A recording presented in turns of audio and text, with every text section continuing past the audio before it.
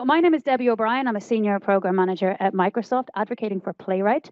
And if you haven't seen any Playwright sessions, I've got another one in this room later today, so make sure you come and check that out. And I'm here with the one and only Scott Hanselman. Hi, I'm Scott. I'm an old programmer, and I've been running all over the place at Build, doing everything I could to meet people, talk to people, and do fun stuff. Pretty much running all over the place, like literally, I've seen him. And this is... Hello, I'm Justin. I'm a senior cloud advocate here. Cool. So what Justin is going to do is he's going to be running around with that microphone. If any of you have questions, and I would love you to get as involved as possible. So don't be shy. Feel free to put your hand up, interrupt us at any moment. And as well, in the chat at home, if you're watching from home and you have any questions, Justin will check out the chat and he will interrupt us as well with those questions. So yeah, let's get started. Just say no. That's it. We can go home now. Yeah. Scott, did you say no today? Did I say no? I don't want to say no, because when a new opportunity comes down, it's like a Tetris piece, and you look at your Outlook calendar and then another Outlook, and you're like, you can rotate it this way and turn that one. Then I could say yes, because then you become, yeah, I'm a people pleaser. But I'm also saying yes to stuff because I'm afraid if I say no, then they'll never call me again. Yeah, especially conferences. I have FOMO. Yeah. You know what FOMO is? Fear of missing out. Yeah. Yeah, it's awful. So I have that. So imposter syndrome plus people pleasing plus FOMO is not a good thing. Yeah, it's not. So you just say yes to everything. I'm learning. Mm-hmm. Yeah, sleeping in can also be a way of passively saying no, because then you just don't show up. And like, I guess he said no. He was really asleep. I thought that was what you were going to do today. Just roll in late. No, just not show up. Yeah, just say no. Say no to your own session. That'd be great. No, I was happy that you invited me. Thank you. Well, I'm glad you're here. So I have some topics. I'm going to run through some slides. And I'm going to start by just sharing a little story of how this talk came about. And I didn't tell you this, so you haven't seen this either. We didn't even run through this together. He has no idea what I'm going to present. But yeah, a couple of years ago, this was me in a hospital bed. Now look at the smile on my face. Burnout led me to there, and I was super happy in that hospital bed. I didn't want to go home. Now that's bad, right? If you're in a hospital and you don't want to go home, I was like on holiday, having the best holiday of my time in this hospital bed. And I asked my husband for the computer, and he was like, no way. So I said, can I have the iPad? And he's like, to watch Netflix. And I'm like, yeah. And as you can see, I'm watching Microsoft Ignite. And then I'm tweeting about the fact that I'm watching Microsoft Ignite. And this is not good. So this is what you should not be doing from a hospital bed. But that were the times of COVID when they moved all the conferences to October. You remember that time? So you had all the October conferences and all the May, June, July ones. And they said, yeah, but you don't have to travel. So you can do 4 conferences in the one day. And Debbie's like, okay, yes, I can. And then that led me to there. Have you ever had any of those kind of experiences, Scott? I haven't had burnout, but I have had what I called timed freakouts in the Walmart parking lot. And what that is when you go to Walmart, which is like a big, shop. Supermarket, no? It's like a supermarket, but less. And then you go to get something, but then you can't get out of your car, and then you start crying uncontrollably. And then you kind of look around because you want to make sure that no one else at Walmart, like, are you crying because you just left Walmart? Are you crying because you're at Walmart? Like, there's all kind of Walmart-related questions you could potentially be crying about. And then my mom said, feel bad, but put a time limit on it. So then I set a timer for like 10 minutes, cry, and then stop, exhale, and go, okay, what's going on here? And I try to be intentional and present in the moment. And like, why is my body rejecting the situation that it's in? Is it lack of sleep? Is it food? Is it blood sugar because I'm diabetic? Is it, family stuff? Is it work stuff? What is it? And then how do I make it stop? Yeah, that's hard. Is that burnout? I think kind of is. Nah. Kind of, it's getting on that lines. You stayed in the car and didn't go to the hospital.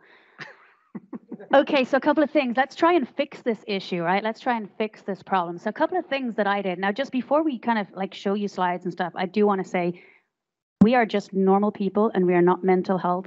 specialists. We're not trained. This is just our opinion and our ideas. So if you do are suffering from problems, we're happy to help, but we can't professionally help you. So do reach out for help. But by all means, you can chat to us, of course. So yeah, this is one thing that's really important, is prioritizing self-care. Now I have this sign in my house. I bought it and I look at it all the time. Do more of what makes you happy. So sometimes, my boss might ask me to do something and I'm thinking, does that make me happy? Is that something I want to spend all my time doing? And then it's like, maybe I could try and do something different and not focus on that. Or am I doing something in sport and I don't want to do that sport? Is it making me happy? What do you do to prioritize self-care? I'm raising 2 young men, and I need them to understand that there are things that are not going to make you happy. So you have to make a list of the things that you have to do. And what I usually do is I have the same list twice, copy-pasted, and I sort them differently. What is impactful, meaning what needs to be done to move a thing forward, where impact is, work impact or something like that. And then what is going to make me happy, which is a different kind of impact. And then I try to see what are things that are towards the top on both, that oh, well, this thing is impactful and would make me happy. And then if something is hugely impactful, but it's totally going to suck, then I have to figure out where I'm going to get that from, where I'm going to get that energy from. And I try to set that up. And for me, this is kind of silly, but I colorize all of the calendar items the way that the calendar item makes me feel. So red meetings are going to suck, and green meetings are going to be energy. What's my meeting when we have a one-to-one? Yours is pink. Okay, it's kind of red though. No, it's kind of red because I'm. It is kind of red. It's red because it's getting towards manager work stuff. Because it's not I'm going to just hang out with my homie. Because we could just hang out. But I have to do your annual review and stuff. So that is work stuff, right? You're right. That's pink. Sorry. For me, you're in a nicer color. Oh, but in doing that, I can look then, and this is important, I can kind of blur my eyes and go and say, wow, what a red week, or what a green week, or whatever. This is really good advice, and I took this from you, and you taught me this. And I've done the same. So anything I need to prepare stuff for is in red. So my brain needs to do some work. I need to turn up for that meeting, and my brain needs to be clear. But if it's a Scott meeting, I don't have to prepare anything for him because I'm just having a chat. So he's green. So he's That's nice. Yeah. But I think what we're doing, though, what we're promoting, what we're selling here is deliberate practice, intentionality. I also really like to have meetings with myself. How do you do that? You set a meeting, a one-on-one, and then you just don't invite anyone. And then that means that they can't get in that meeting. Do you remember that no one's coming? No, I just go and I'm I have Monday planning, 9 a.m. on Monday. So 9 to 10 on Monday is vision. This is actually a thing that J.D. Meyer has a website called gettingresults.com. It's called Monday Vision, Friday Reflection. So I reserve 9 to 10 on Monday and 4 to 5 on Friday. And the Monday 9 to 10 is a meeting with myself to go and say, what the hell am I doing this week? What's going to suck? What's not going to suck? When do I go to Chipotle? Do I get double meat? What's going to feed my spirit this week, and how do I survive this week? And then the 4 o'clock meeting on Friday is truly a forgiveness meeting, where I forgive myself for all the crap that I did during the week. Or what you didn't do. Or what I didn't do. And I go, I'm going to feel bad for an hour. And then I reset, and I do it all over again on Monday. It's very cathartic. Interesting. I don't know if people think that's the stupidest thing. I don't know. What do you think? I don't know. That's why we have our friend here. You digging that? 80%? Okay, you like that? Good. B+. Yeah. I mean, that's a way of being intentional and present in the moment. And this is important because I've talked to you about this, that I've been in tech now this is year 31. But people can use that as a cudgel. You can't tell me anything, Debbie. I've been in tech for 31 years. 7 of it, I was kind of sleepwalking. So I really don't have 31 years because a lot of those years were just the same year multiple times. I wasn't there. I was just kind of at work. Just doing your job and then going home. And I don't mean it in that kind of cocaine fueled, the 90s, man, I don't remember the 90s. I just mean more 2018, COVID. How everyone was all hustle culture and COVID. If you didn't learn Chinese during the pandemic, you weren't working hard enough. If you didn't start a crypto company with AI and, dude, if you survived, you're killing it. Good job, right? So but I don't really count that year as a year of experience from a work perspective. So then I reset. go, hey, am I meeting my goals? And then I say, what am I trying to accomplish this week, this month, this quarter, this year? And I try to wake up multiple times a week. You don't drive, right? I do. I just run everywhere because it's Okay. Yeah, So cheaper. when you're driving, though, maybe you don't have this because your island is very small. She lives on a very small island. When you're driving and then you kind of like wake up, you're like, oh crap, I'm driving, right? And you like went 4 blocks. You ever do that? Am I the only one? I mean, we don't. No, that's terrible. You're looking at me like I'm insane. Everyone's like, I totally drive sleeping. I don't mean sleeping. I just mean not intentionally present in the driving. You just kind of like, oh, and then what'll happen is you'll go like that. And then you'll tell yourself, I'm never going to do that again. And then you do it I could again. have died. And then you do it again the next day, right? It's that, but for your career. How many times can you intentionally wake up and go, what am I doing here at Little Debbie Snack Cakes? I'm a diabetic. I shouldn't have taken this job. No disrespect to Little Debbie Snack Cakes workers, but you know what I mean? Like, this isn't where I want to do, what I want to be, what I want to whatever. And then you try to wake up and do something about it. Sorry to talk so much. No, that's totally cool. Very cool. Yeah, you can clap. You can clap. Snaps. I love that. Some like jazz club snaps there in the front. That's good. And we got claps on the Teams chat as well. Thank you at home. Let's talk. We have a question. Thank you. Thank you, Justin. And just a quick question, because you mentioned that every single Friday you keep forgiving yourself for the things that you did or you didn't do. What about the things that you cannot forgive yourself for? How do you manage that? And that was a question on the chat too. I mean, what do you do when you can't forgive yourself? Awful question. Yeah. What do you do about the things you can't forgive yourself for? Why can you not I've never forgive? done anything. There's people that don't Did they kill somebody? have the skill. I did. What do they do that cannot be forgiven? Yeah, I mean, I have been very Maybe blessed they should that go to I church. haven't had anything like that happen. So I don't think I'm the best person. I'm sure that there are things, like I did accidentally run over a small animal once in the car, but I feel awful about it. I still remember that, and I'm sure that there's a parallel universe that like forked where I didn't do that, but I'm able to forgive that. I do recognize that there are things one could do, but I think it comes down to intentionality. If you intend to do something, then you probably need to talk to somebody. But if you did something unintentionally, you have to forgive yourself, or you won't. It'll be challenging to continue. And people can change. So maybe you were a different person back then, and you have changed, and therefore. That is so true. I made the horrible mistake of going to my 30th college high school. What's it? Reunion? Yeah. If I wanted to hang up with them, we'd still be hanging out. You didn't say no. And I realized that like I'm not that guy, and they were like thought I was that guy. That was 30 years ago. I'm not that guy, but they don't want to meet that guy. They want to see the one they remember. Yeah. So He's long I'm gone. on like Scott version 7 right now. So I'm way better than Scott version 3. That guy sucked. So yeah, that's another thing. We need to be giving ourselves grace and permission to improve. Yeah. Does that help? Yeah, thanks. Cool. Thanks, Scott. Hard question, brother. Yeah. Good stuff. So I have a slide up here called setting boundaries. And this is kind of, really important because we work on different time zones. A completely like 9-hour difference we have. Mm-hmm. And it's really hard to kind of like, switch off from kind of different people. Like I might send you a message and for you it's like 3:00 in the morning. And do you answer that message? And how do you set those boundaries of like, I mean, you're green on Teams quite a lot. I see you're green. I see you, Scott. That was a very kind of like Jacques Hughes. Yeah, that was pretty aggressive. I see you green on Teams. I'm gonna chat to you right now. I'll tell you what I do, and then you can think about your answer. So what I do is I actually do like seriously set out my time on Teams, and I have to cover American hours, right? So I changed my whole time zone to be able to have a layover with America. So I live in Spain, and I'll work till 9:00 at night. So there's like from 6 to 9, we can have a really 3 hours where I can have Teams meetings and I can meet people.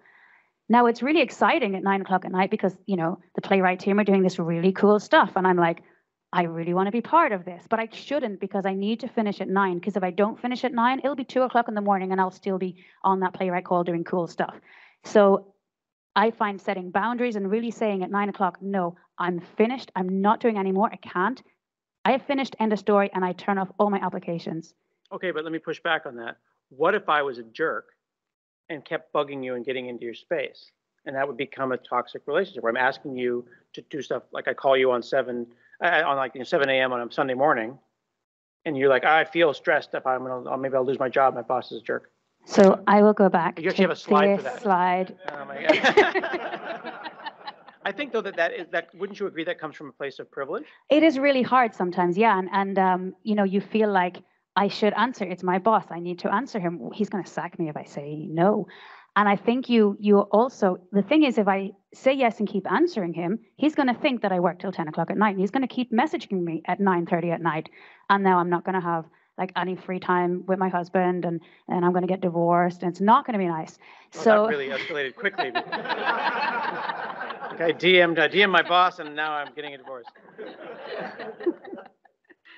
But yeah, so I mean, it's you have to set your boundaries and then hope that your boss is okay with you saying, I finish at 9 o'clock at night. Right. So recognizing that when I say it comes from a place of privilege, I mean that there are people who have toxic bosses and all that kind of stuff. But one thing that's worth remembering is, A, you teach your boss what you'll put up with.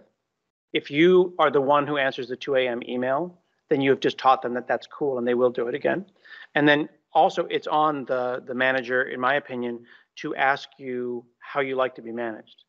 And I learned that really recently, even though I've been managing for a long time. I realized that I would show up and ask you for like status updates and stuff, which is what I want. But I never really asked you like, what do you want? How do you want to be managed? You know, and I have some people who want 2 or 3 one-on-ones a week. And I have other people who are like, call me if I'm dead. You know, like the level of what they want. And that's all by asking each individual person, how do you like to be managed? Do you like paperwork? Do you like just send bulleted lists of here's what I did? Do you like OneNote? Do you like OneDrive? And that's a way of being accommodating. Yeah, totally. Oh, we have some questions. You want to go and run? And Yay. we have like 3. Whoa. Oh my God. Thank you. And thank you for putting on this topic. I think it's You're welcome. very, very important. So as a manager, sometimes you have folks on your team that want to level up. They want to get higher positions in their careers.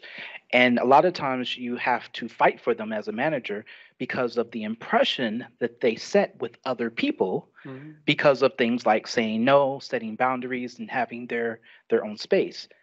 How do you handle scenarios like that? That is a really great freaking question. I think about that in the context of how I used to think about mentorship, which is like a weekly lecture with an old person, and the difference of how that has value, but sponsorship is bringing people into new spaces and creating luck out of nothing, because luck is opportunity plus being prepared. And if you have a person on your team who is prepared and they're ready for the next level, how do you create luck for them? How do you put them into a space? Do you mention their name more? Do you have them present the work rather than you present the work? How do you set them up and then step back and have them do it? However, if they are maybe not effectively doing that with other teams, then you have to have uncomfortable conversations with people about what it means to work in a giant corporate capitalist society, which means managing perception. Yeah, exactly. Right? I came here to bring my whole self. Well, your whole self kind of sucks and you're mean and people don't like hanging out with you. So let's talk about that. Like, you've got to be like real. It's like, well, I should be able to just, do PRs and well, yeah, but here's the thing, like culturally, for example, and I'll be interested in what you think about this. West Coast Americans like being friendly with people at work. And East Coast Americans have a different vibe. And some countries like to be friends with people at work. And other people are like, I am not your friend. I came here to work. That's okay. And in an inclusive environment, we should be able to do all of those things. But the reality is sometimes you got to play the game. Tell me about your hike this week, Debbie. I care deeply about your weekend. Really, thanks. It was so amazing. Right? Like those little like life hacks about managing perception matter. The problem is a lot of young people, early in career people, don't realize that, wow, there's a lot more squishy human stuff at work than I thought there would be. I thought you wanted me to just grind out that code. So I try to coach them, sponsor them, and present them. I'm not sure that's a helpful answer, but it's one of those recognition of the uncomfortable position we're in, where the goal is truly to bring your whole self, but the acknowledgement that if you can bring 85% of yourself or 92% of yourself, that you're probably killing it. You should keep doing that. But you do got to put up with people you don't want to put up with. I hope that weren't pointing there. I wasn't pointing at Debbie directly. That was a wonderful question. Thank you for that. We had another one, I thought? Yep. Oh, who we got? Oh, this gentleman here. Hard to see, you know. Cool. No, yeah, thanks again for opening the space to talk about these things that a lot of like typically organizations sort of push back or say, hey, oh, no Zoom meetings Fridays or team meetings Fridays. So that covers mental health. So I appreciate you guys expanding more and giving some more nuance to it. My question was about like other boundaries besides time-based boundaries, because I found that like having personal device boundaries or even digital boundaries can help like my mental switch from, you know, work and non-work activities. Can you share some other non-time-based boundaries that you've found? Yeah, like my phone is off during the day. Like if my family want to get hold of me, like they really need to like really make a big deal and call me a couple of times, because I'm not gonna, because if I start reading WhatsApp, especially like, you know, at that time when I'm in like full meeting mode, they have just finished their day, they've had their dinner and they're in full chatting mode. They want to like call me, chat, and so WhatsApp is going crazy, right? So I turn my phone off. It's always in silent. Now my watch is on, right? So I can glance and go, yeah, it's just my ma. Yeah, just ma. Yeah, I can deal with her later, right? But, or, oh, this is a really important message that came through. I will deal with that. So that's how I do things. And also on the computer, I have no notifications turned on ever. So I do have one screen that I dedicate to Teams, and I have that open all the time. So I can just glance over and see, Scott sent me a message. Okay, I'll go and answer that now. Or, no, I won't answer him now because I'm in the middle of code. And then if I'm recording, I just close Teams, and you cannot find me for that hour because I'm in recording mode or deep kind of code mode or whatever. But you need to just sometimes turn off your apps. No one's gonna die if like 1 hour they can't call you. Like, don't worry. So like when you're I mean, I hope not. But yeah, that's what I do. I don't know. What do you do, Scott? For me, it comes down to, why would someone be upset with you or resent you? Resentment comes from unmet expectations. Unspoken expectations, by definition, breed resentment. So if you came to work at the company, we had a great interview, had a great onboarding, and then like months in, you're like, man, my boss freaking wants me to be online all the time. No one ever told me that. It would have been nice if that expectation had been presented to you upon coming in, when we had these conversations. At any point then, that expectation could have been identified and could have been worked out. And now you resent your boss, you resent your company, everything sucks, right? Sometimes there are times when you have to do stuff you don't want to do. And then the question is it happening enough that you can tolerate it? At Microsoft, I got promoted to a title called partner. And my boss, it's like one above principal. And my boss says, partner up. That's his way of saying, that's the job. The expectation is that you're going to have to work this. Like I was up till 2 a.m. yesterday doing that demo that I did this morning. And ironically, 2 a.m. the previous day, because I needed the demo to work. And a lot of us did that. And I'm like, if I called my boss and I'm like, you know, this is really not important. Everything is culminating to this, and I'm standing as the talking head on the work of thousands of people. To disrespect them by saying I really want to go and watch ExoKitty, of which I'm on episode 3, it's really, really, very good, then that disrespects their hard work. So I partnered up. Now, if I'm being asked to partner up, senior up, principal up, right, 7 days a week, that was not in the deal, right? So it's an ebb and a flow. I will be gone next week, right? But if my boss doesn't set that up, then we're going to have a problem. So because the expectations were clear that sometimes I'm going to have to really do a 60-hour week, that's okay, because the next one will be a 30-hour week or a 20-hour week. So preventing resentment through unspoken expectations is the way I think you should do that. And that's a two-way street. Thank you. Thank you. Great question. We won over here and we won over there. So Questions are lovely. I know. Oh, my this God. is amazing. Yeah. Just hold a second. If you see me looking at my phone, I'm not Actually, saying no. There is a great I question in the chat Rebooting my that artificial says, pancreas. how do you deal with the manager who's doing the micromanagement? Ooh. Yeah, Did you look at me with that immediately. How do you set the boundaries? I will tell you what I did when I had a manager who micromanaged. I Not left. me. No, not you. I just checked it. I left the company because I couldn't figure out a way to deal with it. Thank you.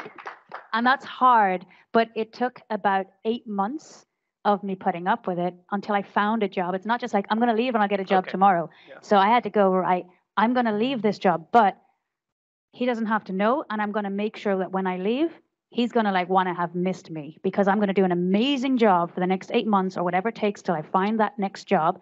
And then I'm going to say, right, I'm ready. I'm leaving. I've got a job. And he's, why are you leaving? Sounds like you like that. You like spite quit. Yeah. It's kind of cool, right? So you had like enough petty to go around. Yeah. But I did try and fix things first, and I did try, but it was hard. I couldn't fix it. I know. Oh. Put me on the big stage next time. Good job. Let's do it. Nobody So- talks about this stuff. So boundaries are, I guess, something that's specifically curated by the person who is setting them. As a member of leadership, have you found, or would you say that there's something as one, too much boundaries or unrealistic boundaries?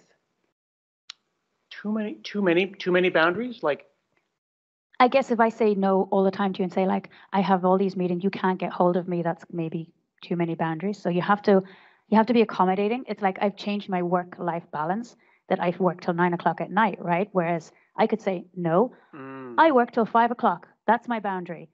So he's going to wake up and I'm finished. So we will never speak to each other. That can't happen. So you have to kind of like, be accommodating as well with your boundaries. being accommodating and finding compromise is important. We have another gentleman who's in India, so he's 12 hours away, you're 9 hours away. And there was a time when for one-on-ones and get-togethers, he would always have to get up really early or stay up really late. And then I'm like, it's been like 12 meetings in a row and it's always on him. So then why don't the other 10 of us get up early one day or stay up late one day and let him have a normal day? That requires a lot of empathy, and that is challenging because it's a two-way street. And empathy is literally putting yourself in that person's shoes. And sometimes it just needs a reminder. I just need to check my time zone privilege. Like, oh, I've been sleeping in and this poor guy's up at 2 a.m. Let's all get up at 2 a.m. for him and make him do that. How do you teach that, though, I think is another question, because whether the boundary is too many boundaries or not enough boundaries, some bosses just don't get it. And that I find really challenging. Unfortunately, then my answer is always, again, empathy, because if a boss is a jerk, then I'm asking myself, well, why? How did they get that way? And how did their boss become a jerk? And what's the pressure coming on? So I'm a big believer in managing up. If I called Debbie and told her that I needed something and I was really intense about it, she'd be like, that was not like Scott. Why is he acting like this? We know each other enough that you would say, well, I'd be running to the computer straight away. But you'd say, where is this coming from? Like, well, I was told by my boss, and then she said that I need to do this. And, stuff rolls downhill, as they say. And then that would allow her to have empathy for wow, this is a really rough time. I had no idea that was a priority. But again, that is a two-way street. So your boundaries question is a great one. I think it can be solved if both people come to the table looking for a win-win. I think it can be challenging when there's a power dynamic that is imbalanced and unfixable. So it depends. I hope that answers your question. I normally work say 12 to 9, for example. That's kind of like the hours I've set.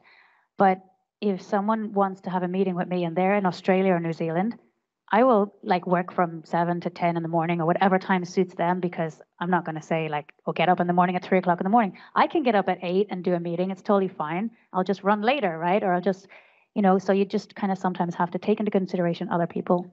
I do want to add another thing about the personal phones thing.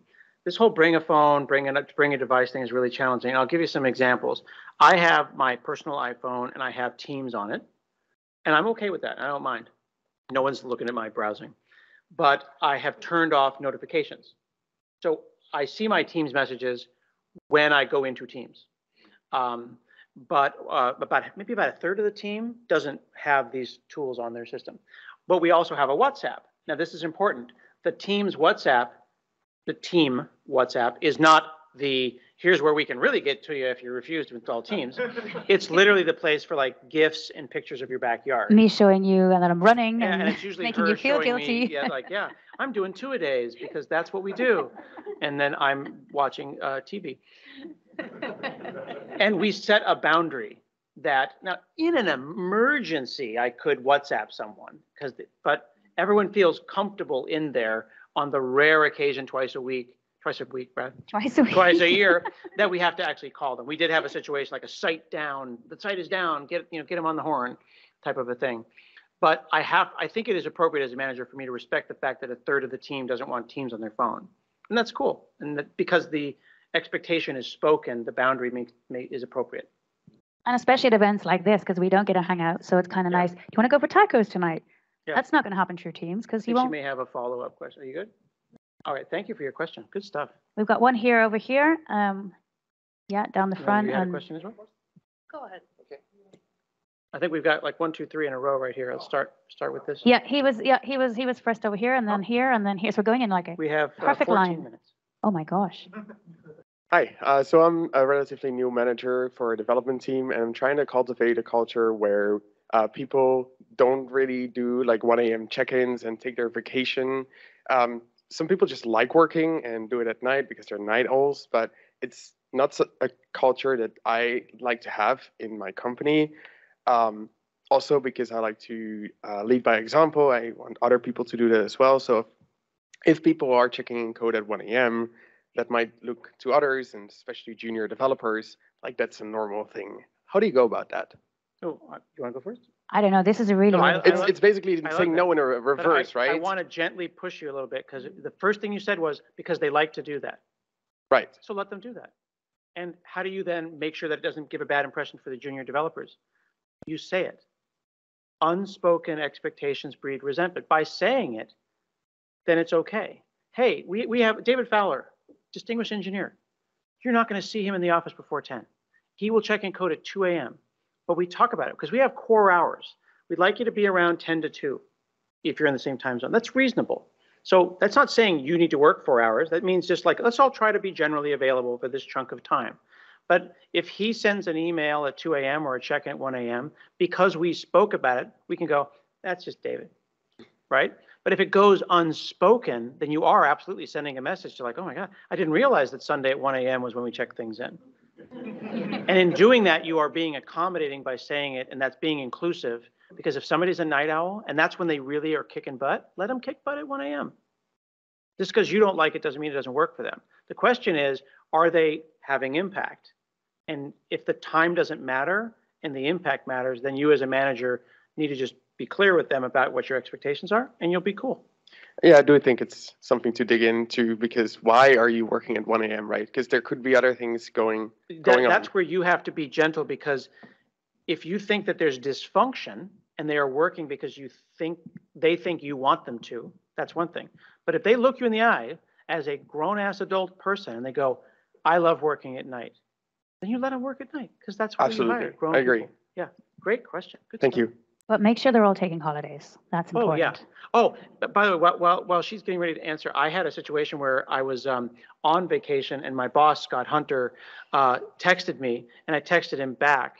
And he said, that only took 30 seconds. You're supposed to be on vacation. I'm shutting off your access. So like, he was testing me to see, and I failed. Okay, so my question is, we can say, just say no, but do you really just say no? Like, I imagine you have something more thought out that you say to people, if it is something that you need to say no to. So I was kind of wondering, like, how do you decide what to say? Like, what is your thought process? For instance, like if someone asks you to do like a project you don't have time for, a meeting you don't have time for, I imagine you're not just saying no, period. Like, what are you saying? How are you deciding how to say it is my question. Yeah, for me, it's like, if it's not a hell yes, it's a no. So when it comes to conferences, at the moment, I'm really, really lucky to be in a position where conferences are asking me to come and speak at it. I cannot go to all these conferences. I can't do it. So I need to say no to them, but I don't want to close a door so that they never ask me again, because maybe next year nobody asks me and I want to go to that conference. So it's really, really hard, but you kind of have to word it and think like, thank you so much for asking me to do this. I would absolutely love to. Unfortunately, I just don't have the bandwidth at the moment. Unfortunately, I have too much going on, but reach out again next year and let's see if we can make it happen. That's kind of like mine for conferences. For projects, it depends on if it's a project that maybe Scott wants me to do and it's really important to him. As my boss, I kind of have to think, well, maybe I should do it, but I don't want to do it. We could have a discussion and say, I don't think it's important, but I have this one that could be better. And then you can kind of like maybe do something different that you're more happier with, that you think, because maybe Scott didn't think of what I've thought about. So talking to people, making them see your point of view, but always keeping doors open. I want to give you props for that you said. If I come to you with a project that you feel comfortable to say, I don't think that's important. That's totally reasonable and appropriate, healthy boss-person relationship. I took a tip from Donna Sarkar, who gets asked to do a bunch of different stuff. And she actually wrote down her canned, like, these are the way to say no to different things. And she doesn't like copy paste, like, here's my paragraph about why no. But in writing down all the different no's, it helped you understand the why you were saying no. I don't have enough emotional spoons, or I don't want to go to your country, or I don't want to support your project, or whatever. Those are all like questions where you don't want to actually say that out loud. But I have about, I have a sticky note on the Windows Sticky Notes app with about 5 of them where I want to say, I'm so flattered that you asked me to speak at your conference, or I really love to work on your website, but you know, I'm not able to do that right now. I hope that you'll keep me in mind for future things. Like I write that stuff out so that I can use it as a template. I don't just say no. Like, thanks so much for thinking of me. I'd love to, you know, I wish I could come on your podcast, but right now, and then maybe I'll have whatever's going on in my life. My kids are graduating or whatever. I don't give them too much information. It is valid for you to simply say, this doesn't align with my interests, or your budget doesn't support my needs, and those kind of things. So I'd need to understand more what the opportunities that you're saying no to are. But you should still reserve the right to not let total strangers on the internet reach out who don't love you and make you feel bad about a decision. Boundaries are saying no. So I don't feel fully like I need to give them an explanation because the no is mine. And I don't know you. So if you emailed me after and you had a question, I might say, wow, what a gift, and write a blog post and then send you a link. I could ignore it, or I could say no. And that is up to me to do that because I don't know you. That's a great question. It's just kicking ass all the questions. There's one over here as well. Thank you. Hi. Thank you for doing this session. Really appreciate it. So I feel like the biggest critic I work with is myself, and it becomes, especially with, I've been in the industry for 10 years, I've been coding different kinds of apps, but I still feel imposter syndrome. And you were talking about FOMO and like trying to learn about new things. There was blockchain one day, there's VR one day, there is AI, there is always something new coming up, and you're like, there is sense of like you're missing out something, information that is valuable. And if I don't invest time in it, I feel bad the next week or a month that I did not learn it or did not invest time for it. How do you manage that expectation with yourself and be compassionate and say no to yourself? It's very hard. Imposter syndrome, I think most of us suffer from it, and big style. And I don't think you ever get rid of it. It just gets a little bit easier. And I like to always think a little bit of Taekwondo. Both me and Scott are black belts in Taekwondo. Thanks. I'm more of a slap fighter. And when it comes to Taekwondo, for the martial arts sport, Scott, you'll know that, you know, you start off as a white belt and you start learning, and then you kind of look up them black belts and you kind of think, right, I'm going to get to that stage. You get to that black belt stage, and all of a sudden you are like at the bottom of the pile again, because now you got the 2nd degree, the 3rd degree, the 4th degree. I'm on 4th degree. I'm first. You're on first. So now, you know, he's got to get to that level. There's so much to learn to get up to my level. And then you've got like the master level, and it's nonstop learning and it's nonstop practice. And you will never, ever reach the top unless you're like 80 years of age and you've been doing Taekwondo for like, what, 50 years, and then you're now a master, right? It's super easy to kick an 80-year-old's butt. Kind of isn't. Those masters. You just push them over. So when it comes to code, there's always something to learn. There's always another mountain to climb. Yep. And you're never going to climb them all. So you just have to prioritize and say, which one do I want to climb? What do I want to learn? And also, it's really, really important to not compare yourself to others. If I was to compare myself to Scott, oh my God, imposter syndrome, like totally. Or vice versa. Thanks. So, and sometimes we think that as well. We think, like, I put Scott up there, like right up there, wow, up there, and he doesn't put himself up there. So sometimes you got to look at somebody and just say, he's a normal person as well that has just done all these cool things, but you don't know the stuff that he doesn't know. Yeah, I feel like the only person you should be comparing yourself to is you yesterday. Every day is a day to turn it around. The day sucks, that's good, because you get another one. And that do-over is important. If you are feeling like you are expected to know everything, you have to understand that the internet, and very specifically social media, is literally designed to make you feel bad about yourself. I want to make sure you're clear. There are teams of product managers and programmers who are making the doom scrolling infinite app such that it will never stop. You will never be in first class on a private jet.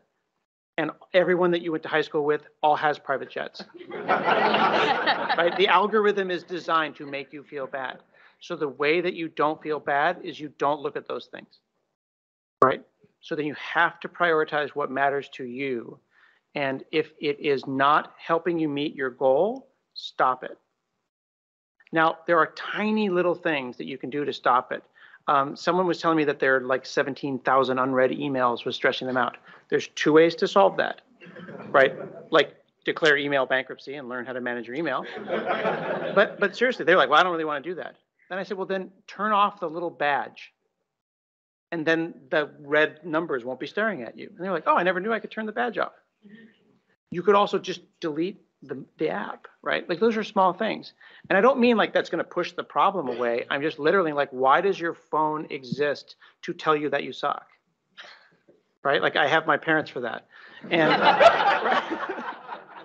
So make those changes. Like my mom's like, why do I keep getting these like unsolicited emails and stuff? I said, you can click unsubscribe. So I would encourage you to click unsubscribe to the things. You're not going to ever be an expert at Kubernetes or Python or Playwright all at the same time. You got to pick a couple of them. So do that and give yourself the grace and look around here. Everybody here feels imposter syndrome about a thing. Not everyone here is an expert in Playwright or Kubernetes or whatever. And that's totally okay. Is it not okay, people? Yeah. What's Kubernetes? Exactly. Oh, and then, so I'm in a panel earlier, and apparently there's a tool in Kubernetes that I call Kube Cuddle. I happen to be standing next to the guy who invented Kubernetes. I was like, no, it's not pronounced that way.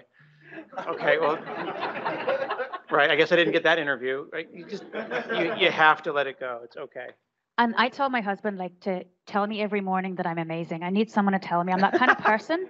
So he started off really, really good. That's a really good idea. Yeah, every morning he's like, Debbie, you're amazing. I'm like, yes, yes, yes. And then he kept forgetting. And I'm like, tell me, come on. And he kept forgetting. You just told your husband that and he would do it? So yeah, but then he kept. Now. Cool. So I will get only one question. 2 minutes, one question. Oh my God. So what I did was I programmed Alexa, and now every morning I say, good morning, Alexa. And she says, Debbie, you are amazing. And I go, yes.